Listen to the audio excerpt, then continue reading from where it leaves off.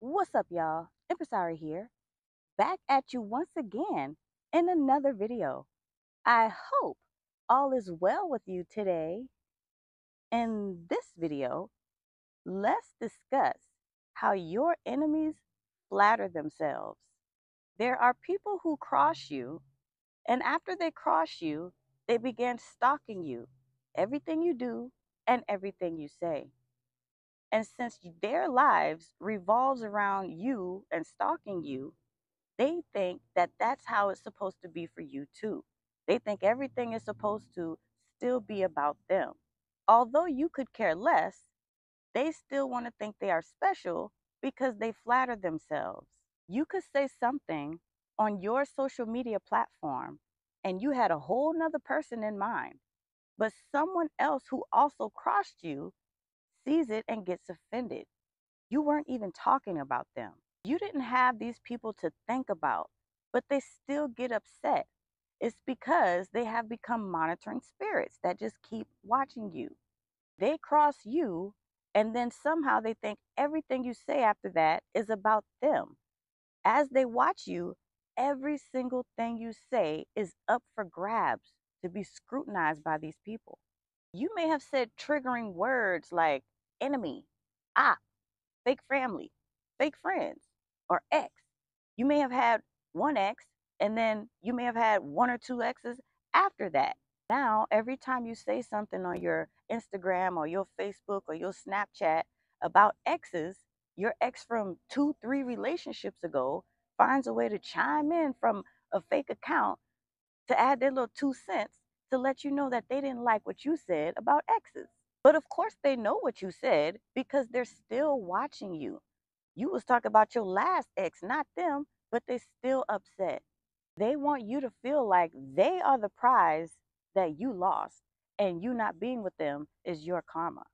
But actually, who they are currently with or who they will be with, as well as their constant undying obsession for you, is their karma. Some of the narcissists that you may have discarded from your life have moved on, and they want you to believe that they are happy with their new supply. But it's obvious how that's going. It would be much easier to believe that they are happy with their new bae if they weren't constantly stalking you and leaving death threats and hate and shade on what you're doing. People that are happy and content with their new bae, they don't even have you to think about. They would not be worried about what you are doing or what you are saying because they would be so busy, so caught up being so happy. One family member could have crossed you a while back, and then another one crossed you maybe recently. So then, anytime you say something about fake family or family and indicating family at all, certain people get triggered and get in their feelings and get mad when you weren't even talking about what they did. You wasn't even thinking about that. You didn't forget. Let's be clear. You didn't forget.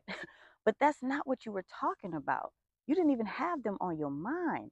But they flatter themselves so much that they think everything is about them. Technically, they know that they have put themselves in certain categories of people with you. So if you say something like enemy or op, that automatically triggers them and makes them think, okay, wait, is she talking about me? Is he throwing shade at me? Because they know they put themselves there. But had they not crossed you, they wouldn't even have to think like that. If they didn't do anything to you, they wouldn't even be offended. They would already know that was for somebody else.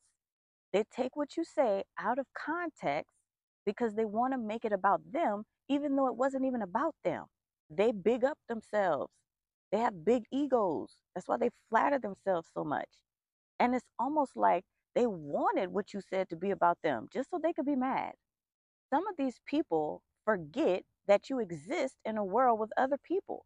They forget that it's possible you could have had another situation with somebody else that didn't have anything to do with them. It wasn't about them. But since they want to get all offended and get in their feelings, let them wear the shoe that fits. If the shoe fits, go ahead and let them wear it because they wouldn't have to be questioning everything you say or be offended every other thing you say had they not did whatever they did to you. They think you need to talk and express yourself on eggshells because they are watching you. Somehow they still believe that you should have some degree of care and loyalty towards them. Some of the people who did you wrong are unable to mentally and emotionally let you go.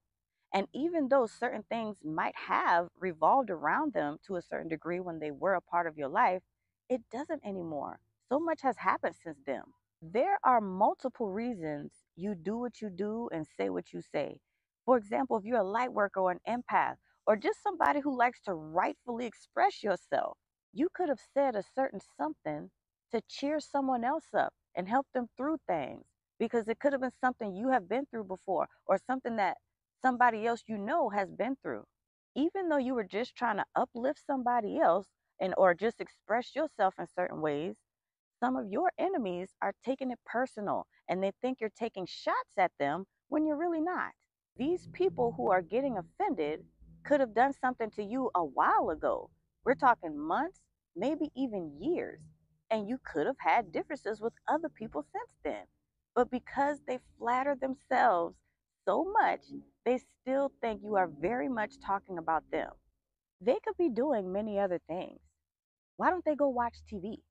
They could go watch the Discovery Channel, but they rather watch you so that they could discover what you are doing. They are offended because they know what they did to you, and their guilty conscience is making them feel like you're calling them out. It's their guilty conscience and the flattering, the constant flattering of themselves that's making them think this. However, they take stuff is how they take it. They didn't walk on eggshells when they were betraying you, but they want you to walk and talk on eggshells for the rest of your life regarding them. At the end of the day, you said what you said, you meant what you said, and you would say it again. So they have two options. If they're going to continue watching you, they should really learn to chill out, pipe down, get out their feelings, stop flattering themselves and thinking everything is about them, or stop watching you and leave. That's it. Because we are not pacifying the feelings of people who did actually betray you, even if you wasn't talking about them. If they decide to take what you said how they want to take it, that's not your job to have to go and clarify for them. Like, no, op number 5, I was talking about op number 10 back there. Not you, just chill. That's unnecessary for you to do. They already know that watching you is going to trigger them, but they watch you anyway. You're an adult, though, that can do whatever you want to do. You can choose to encourage other people if you want to. You can choose to express your feelings if you want to. These individuals, they don't get to dictate and control how you do that. Folks just shouldn't cross you, but the flattering themselves isn't helping them. For more exclusive content from me, be sure to check me out on Patreon. There will be a link in the description below. Thank you for watching. Be sure to like, comment, share, and subscribe. I'll be back soon. Peace.